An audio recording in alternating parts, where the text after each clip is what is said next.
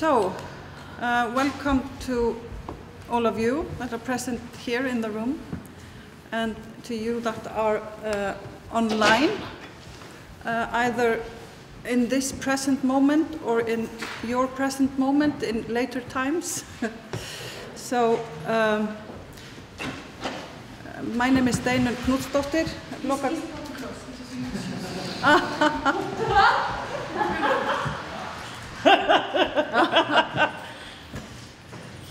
So, as you see, this is a fairly informal meeting between Dana Michel, a dancer and a choreographer from Canada, Montreal, and me, Dana Michel. I'm the Dean of Department of Performing Arts here at IAA. With me here present in the room is a group of students from our school, students of Dana, and they will probably join the chat later on. But the whole context of our chat here is the project that is kind of shedding light on the concept of sustainability in a broad sense. So we are looking at sustainability as in artistic terms. How do you use sustainable methods? Are you aware of sustainability in any sense in your inner circle when you're creating? What materials are you using? How do you look at your work? Also, in professional terms, how do you sustain a career in this world? You know, how do you operate? And maybe also how one's work relates to the larger context, like the society and the environment. So these are big questions, and so I'm not asking one of them. I'm just curious about you, and maybe if you just to hear about where you come from and how does it look from where you are at, you know, in your practice. Sustainability. Yeah. Okay, so I'll talk about the first thing that comes to my mind, because it's something that I think about a lot, which is materials. I made a piece called Yellow Towel, which premiered in 2013. And when I made it, I didn't have any expectation that I would do it again somehow. The kind of nature of the work, or how I was thinking about work at that moment, was that I was creating I was just talking about this, creating a situation or a kind of a alternative house or life that I would live in live with people, and that it would just be a one-time thing. So I wasn't thinking about it until I started touring, and then I started to think about the materials that I was using on stage, or the fact that, well, no, banana is not a big deal, but I'm trying to think of, for instance, I use marshmallow fluff and icing. And I started having a lot of guilt about these foods that I was using for the purposes of art. I mean, it's just kind of really bad sugar in the cream form, so it's maybe not such a big deal. But yeah, I started to think about, oh shit, you know, I'm throwing away these plastic containers after every show. I have no solutions, but it's a thought, and I'm actually not quite. We'll see in the next performance how I deal with it. But I'm now quite aware of, like, there's a kind of a guilt around these containers, around garbage, and also around food wasting. But it's difficult to speak about it in these terms, because the work is kind of requiring it. So then, what is waste? if it's doing a different kind of feeding than like just actual like digestive nutritional feeding, is it all right to use something for a different kind of feeding? So now we're into, I think it's quite interesting, it's just about what do you need in terms of creating your work? What is needed for you? What do you need in order to make art? You know, yeah. How little do you need, or what is essential and what is not? Okay, I mean, for instance, along like quite early on in my making decision to make things, I kind of made a manifesto, which would be to be as light as possible. That is, to not make big sets that required enormous amounts of shipping, that would require an enormous amount of labor. So in a way, I've made it such that I try to not need a lot. I try to not need a lot in order to free up the way that I work, to free up moving around, to be light. So I try to not need a lot. But okay, then there's other levels of needing. There's what do I need to make work? Yeah, you know, I need support. I need. You need support from. These are such enormous questions.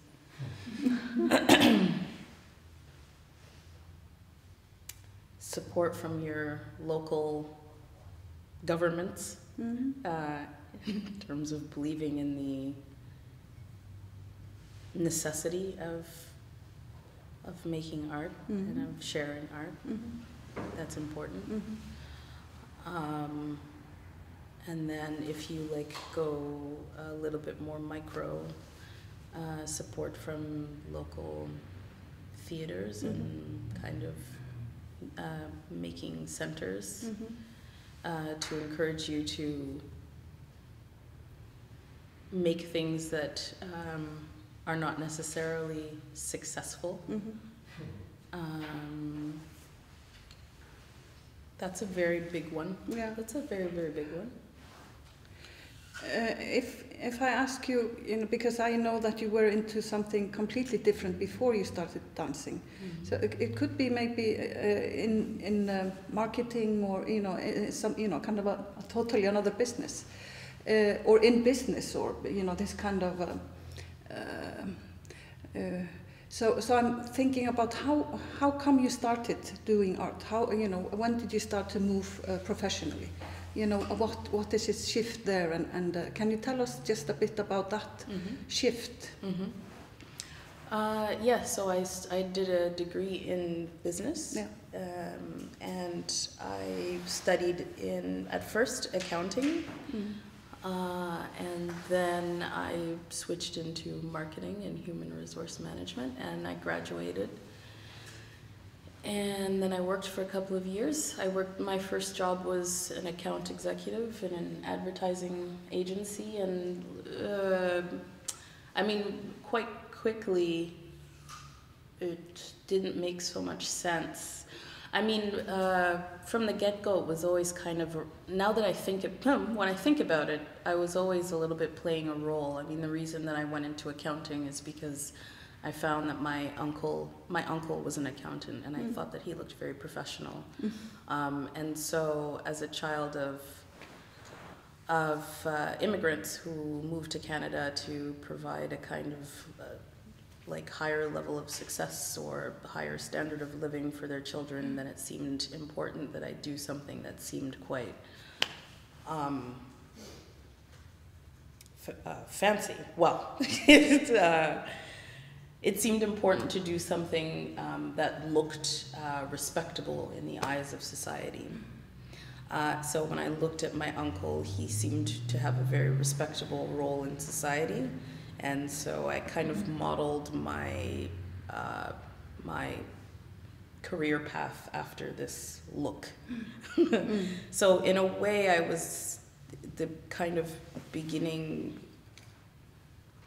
In a way, I was already doing performances. I was kind of performing being a proper person in society. And so when I started the performance of the graduating and entering the workforce, yeah, the performance wasn't sustaining myself as as an actual living human in the world. It didn't make so much sense, and it actually seemed quite wasteful, and especially because I was working in business and in advertising, where I thought, you know, I can be a little bit creative, and quickly it's still all whittled down to, well, it whittled down to commerce and money, and I couldn't relate. So simultaneously, I met the rave world. I met electronic music, and I met raving. And this, when I was in this arena, then I felt like I was actually participating in the world in a way that wasn't measurable or, yeah, it wasn't quantifiable, but at least I actually felt present and that something was happening. And so essentially I just kept needing more and more of this real living. It was on the weekend, it was real living, and during the week it was fake living. And so by chance, I at some point saw an ad for a contemporary dance program in Montreal at Concordia University. And I called the number in the ad on a whim. And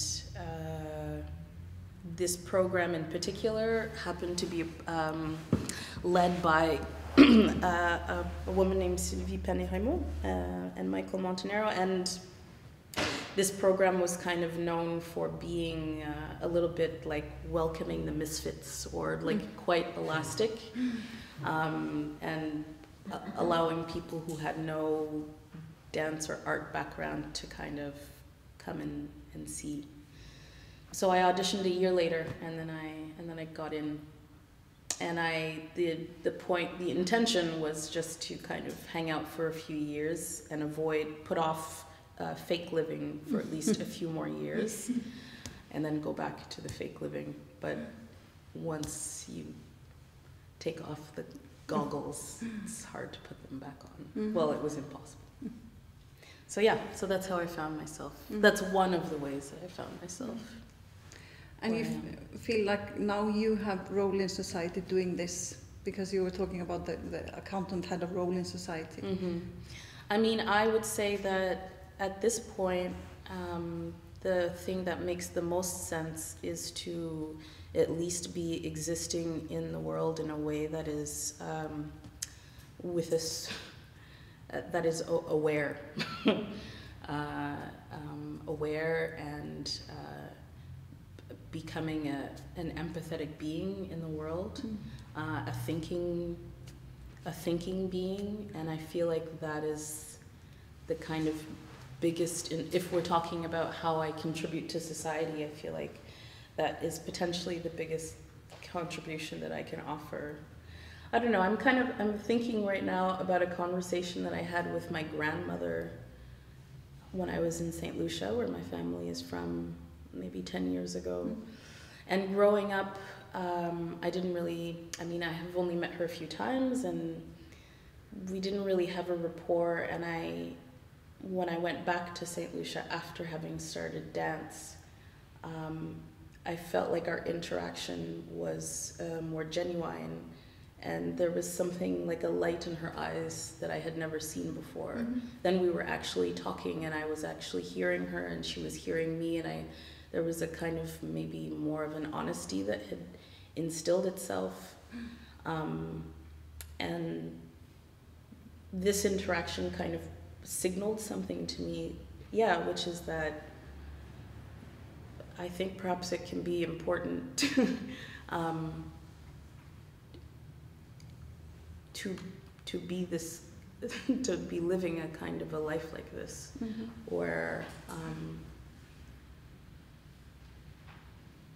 I don't know, where like a real talk is happening, where maybe like more challenges, or that it can open up different channels in conversation and in like human interaction. Because I'm kind of engaged in being an engaged human. We could also talk about this as a need, yeah? This is maybe the kind of fundamental need to connect in this real, you know, sense of being real. Is it a core need, maybe? From yeah, I mean, real is a heavy word then, but like, it's just that it quickly becomes,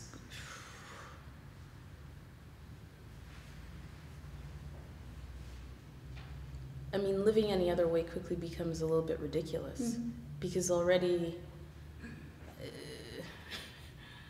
you know, what does this, I say this a lot, but you know, what is this place? And what are we all doing here? And all, you know, all of these hats that we wear. And I'm a lawyer, and okay, great, go make my spaghetti. I mean, yeah, it becomes a need to at least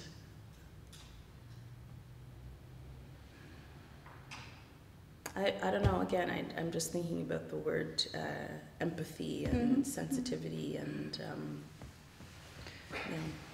And how do you relate to your audience in this sense? Because they, I presume that sometimes they come and, you know, kind of buy themselves a ticket for, you know, 20 euros or 50 euros to come and see you. 50 euros. 50. I hope not. That's not sustainable. No, yeah. But, I'm not sure about the price, but you know, you understand that they come in and some kind, maybe a bit of commerce around around this situation where you meet the audience. How do you engage with them in this sense that you're describing within this context? Do you feel that it is happening? Do you manage? Are you content with these meetings? In terms of how much people are putting out financially? No, because so I presume that you want this to happen between you and your audience. You know, some kind of real contact. And obviously this is something that you can, you know, should be able to control. But sometimes the meeting place is within something that is not there, is maybe from the fake world or fake living, where they are making money and making just profit or, you know, because we can find ourselves in a context that is not decided by ourselves. Okay. Do you find yourself in this context, and how do you? I guess first I should say that it would be really, really pretentious of me to say that everyone that's not engaged in art is living a fake life. That's terrible. I speak very personally when I say that, in terms of what I need to, in terms of how I need to function in the world. Second, I will say that I also don't have the pretension, or nor do I have the desire to, when you say to be able to control this, the meeting, or like having an expectation of the kind of interaction that's going to happen. I don't. It's really important for me to not have any expectation at all. I would say that the best that I can do is to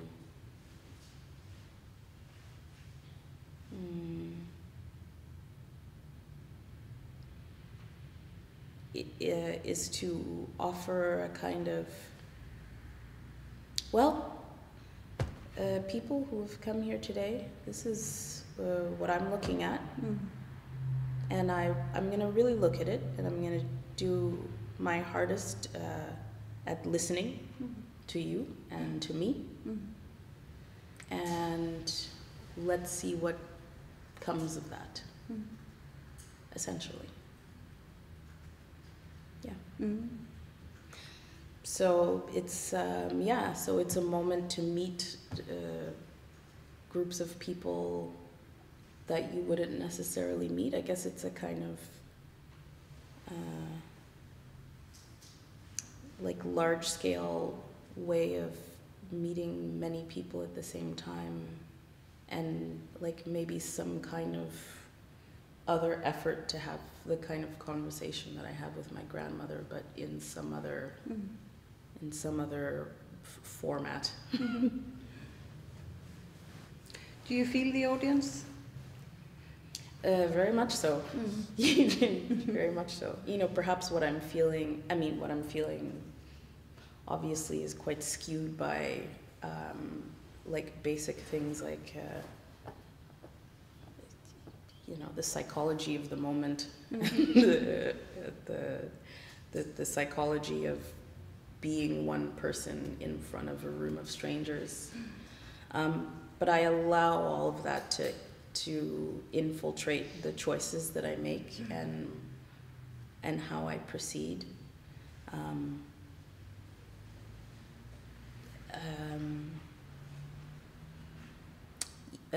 So you know, it's obviously possible that what I'm feeling is not actually what's happening, because also it's you know, for instance, maybe 100 people, individual people having individual experiences. So sometimes there can be a connection with one particular person, maybe if I see them, but also there's like what is the sum of a lot of different energy, and how do you interact with the sum of a lot of different people having a lot of different thoughts and reactions.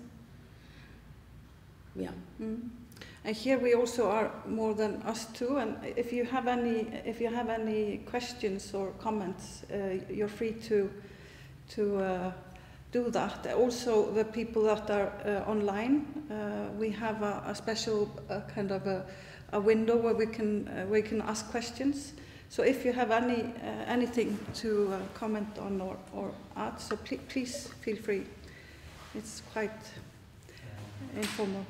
Then I have one question, because I really appreciate what you said about this combination of, I think you said trying or longing for not having any expectations, plus the possibility to be and listen, to hear what's happening.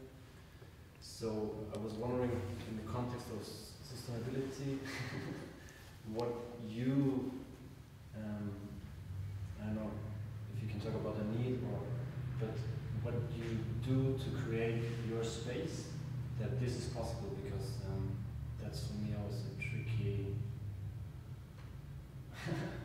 balance to find that. Yeah.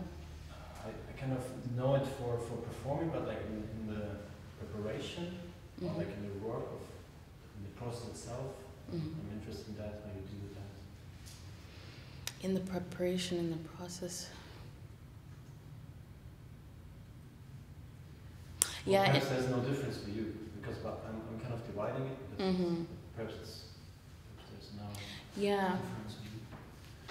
In a way, I would say that there's like maybe no difference, because I don't do any, well, I always say that I don't do anything specific, but Isabel and I were just talking about the fact that I probably do a whole whack of very specific things that I'm not naming.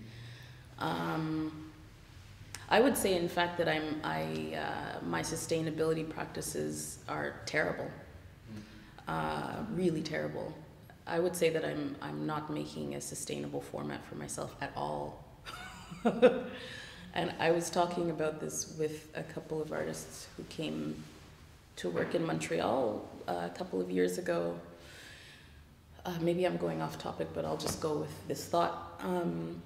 And we were talking about exactly how do you make it such that you can do this thing over and over again and be available to like this, like the performance moment and to people. And one of the fellows was saying, you know, for me it's important to really I have to like shut a certain door, you know, like I think we were giving feedback on what they had just presented.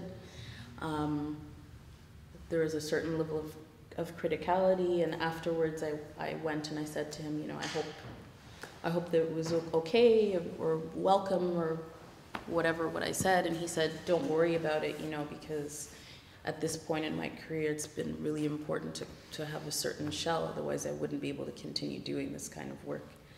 I have to have a kind of shell to not let it matter.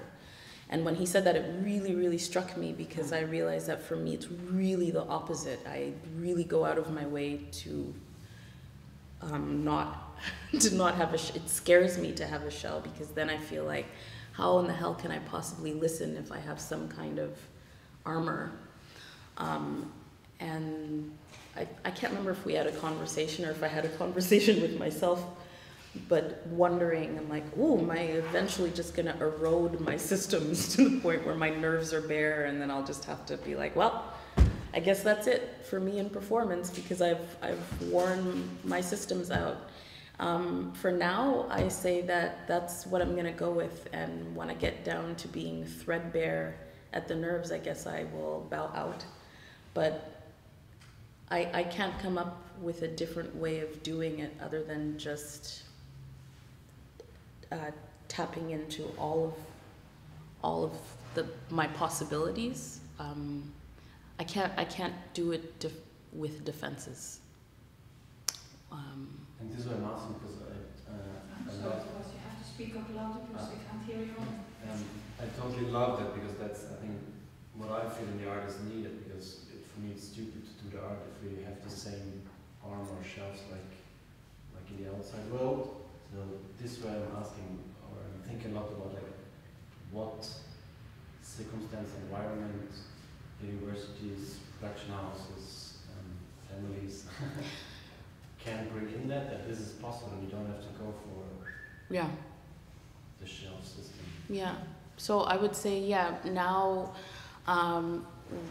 what helps is exactly what you're saying is, okay, if I have to think about how can I possibly make it, okay, I need to surround myself with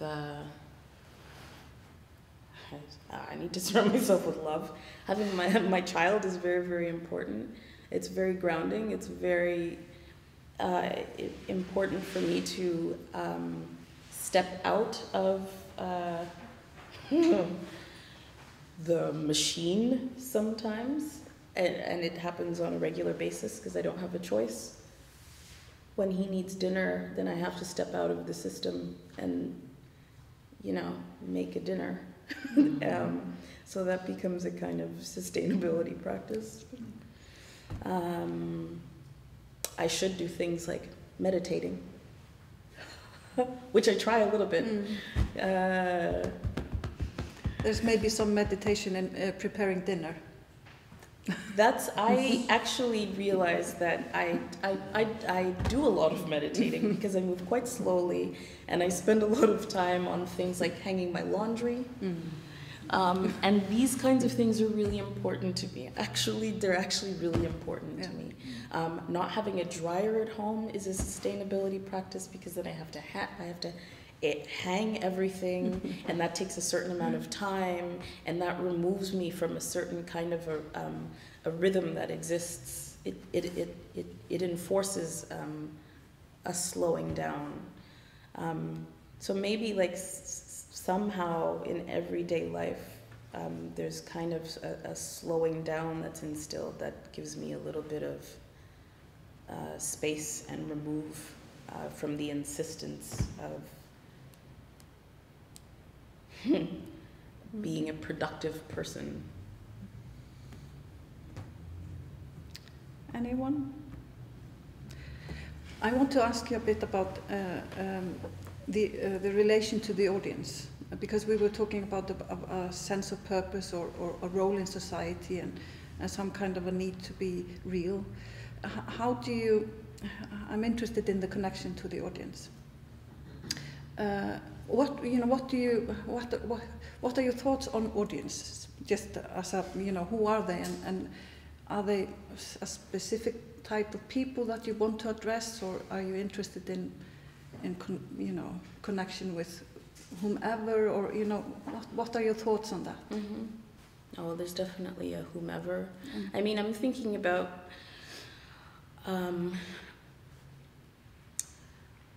early on in my grant writing, and there's always this question of how are you serving society, and how are you? And I would say, well, I'm aiming to touch the largest amount of people with no economic barriers, with no discrimination. This is my goal, and I don't know. At a certain point, I realized, well, it's obviously a lie, because if I continue to only share the work that I do in specific spaces, there's automatically a very large percentage of the population that doesn't have direct access to my work. Okay, I might be going off on a tangent, but then this is when I start to consider my work being quite broad, and the importance of it extending beyond the stage, and what I'm doing in art making, how it affects me as a human, and how I then walk around on the streets or wherever, and how it can again, this thing of what kind of human existence do I have, and how it can affect then whatever random person that I see. Oh, what am I saying? Where am I going? No, it makes it makes a sense. Am I going? Yeah. Yeah, I think so. Following. It's also just when does art happen, and what is your practice and what not?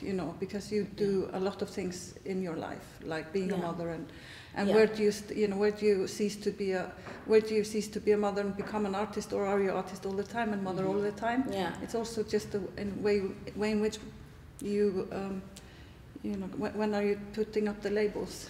That's it, yeah. So I think it's a striving for holistic living, and for a blending, and for letting things bleed into each other, so that in a way, okay, then maybe I am still striving for this thing of making my work available to the largest amount of people possible. If I'm trying to let everything, or removing the barriers so that everything can affect everything, so that whoever I do come across, I don't want to use as benefiting from my work, but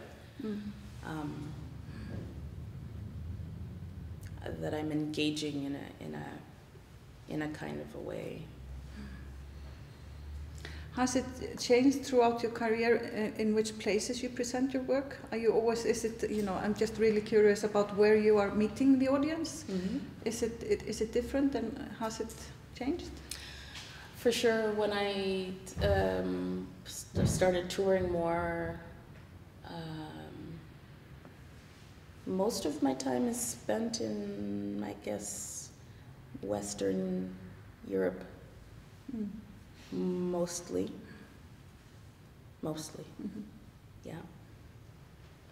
And a similar type of venues and yeah. So yeah, I mean, there's a tiny bit of touring in Canada, and some in the U.S., and then mainly Western Europe. So this is where I'm encountering. This is where I'm encountering people. And is there a difference? Is there? Yep. Can you describe the difference? Yes. There's a question. Yeah. You sorry. Okay. Yeah, but the difference is, you know, Western Europe is a lot older than, or the relationship to art is a lot older. Or I would say that the relationship to art is perhaps more mature.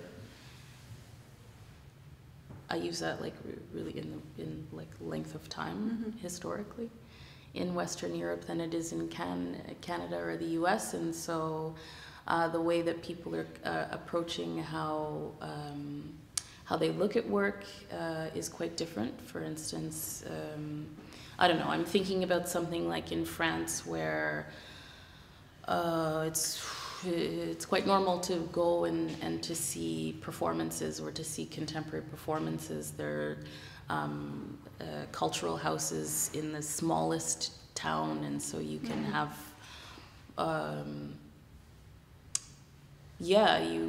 everybody can go and see a work and won't necessarily be shocked, whereas I don't tour a lot in Canada because my work is deemed to be too crazy to be kind of swallowable. It's interesting. That's one thing, yeah. And, you know, I mean, specifically with the past couple of works that I've made where I'm dealing with identity and, in a large sense, my identity is as a Black woman, then the conversations that are had in the US become quite different than they are in Canada, than they are in Europe, especially in the past several years, where there are movements that have heated up, and rightly so, and thank goodness. And so the conversation becomes a lot more axed politically than when I come to Europe, and then there's like a focus on perhaps the aesthetics, concepts. I'm like kind of I'm thinking of Google Maps. It's like street view in the States versus like the more zoomed out view in Europe. Generally, of course, there's exceptions. But in terms of relevance of your work, is there a difference? Do you feel it's more relevant in Canada or in Europe, or because it doesn't need to be follow what the trend that you're describing? So maybe the relevance is it equal or? Probably. Talking about identity is a global thing. Yeah, I guess I can't. From your point of view, I'm not asking you to be, not as a politician. It's just from how am I relevant?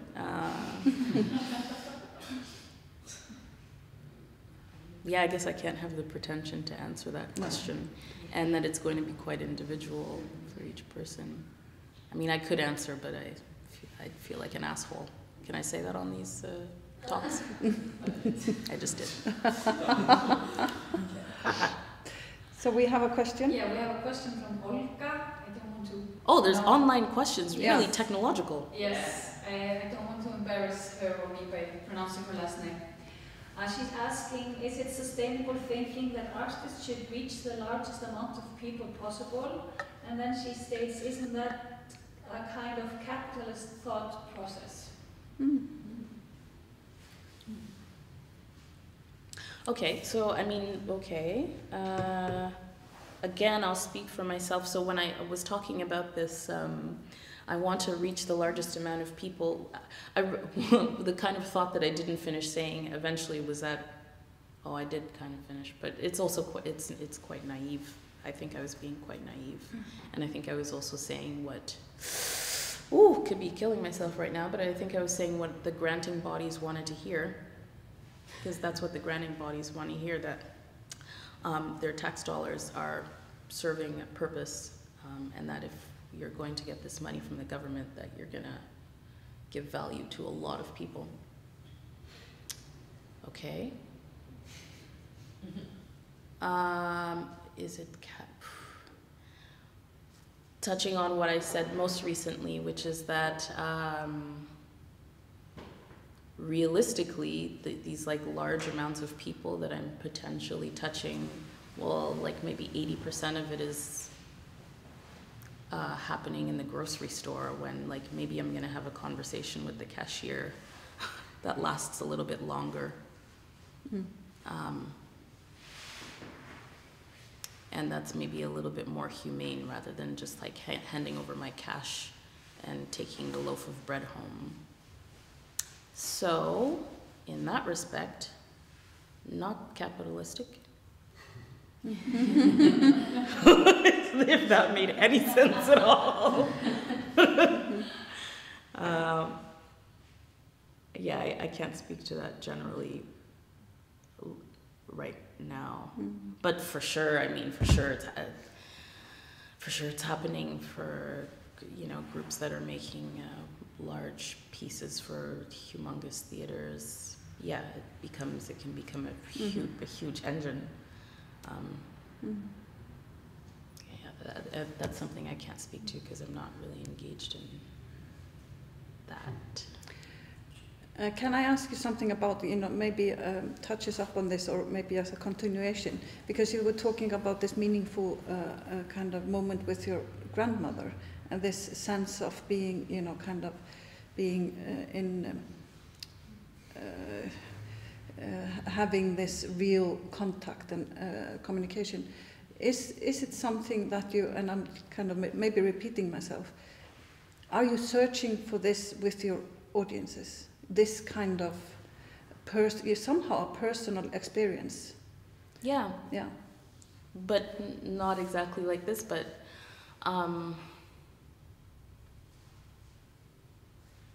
yeah, I guess I'm just interested in shedding, in removing barriers in order to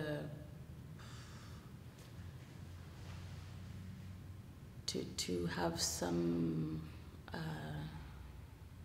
to make the situation more porous, because yeah, without this porosity, it starts to quickly not make a lot of sense for me. I think that's as specific as I can get with my desires in terms of what kind of interaction I would like to have a porous interaction, because that's what I appreciate. I mean, it's quite rudimentary, I guess, my motivations, but this is what I enjoy when I'm watching a performance, is this porosity and the space to make of things what I need in that moment. We are going to stop very soon, so I just want to ask you a bit about what you're currently working on. Can you tell us a bit about what is happening now? This week I've been here with these 5 lovely humans. That was a very big part of work for me. That was very important for me. So that's how it's happening right now. It's ending. And after this, I'm working with Benoit Lachambre, who is a performer and a choreographer who's based in Montreal. So I've been commissioned to make a solo on him. So that premieres in March. So in a couple of weeks we get back to work. And then after that, right now, I'm working on a new solo for myself, which will happen next year. Yeah. Okay. And working on being a mother. Yeah. That's a big one. Yeah. That's a really big one. and yeah. Working on being more availability. I'm working on being a more available human to myself and to the people I love. Thank you, Dana. If there's no more questions, I just want to thank you ever so much for being here with us in IAA and also here online forever and ever. Thank you so much. Thank you.